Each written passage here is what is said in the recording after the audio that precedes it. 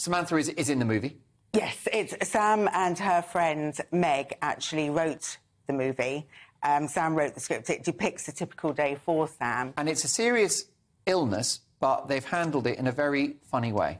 They wanted to do so, yes. Well, Sam's laughing at herself, really. Yeah, because some of those scenes I watched, I love that scene in the restaurant as well. That was really hard for her because all of that was real. Yeah. And we went through so many sausage rolls and brownies and croissants, and I think Meg was desperately trying not to spit them in her face. But no, that was real for Sam.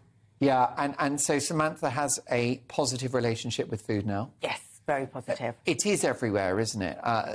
These eating disorders. Are they all connected to OCD or not, do you think? No, I think mental illness is very unique to the person and each person suffers it in their own way.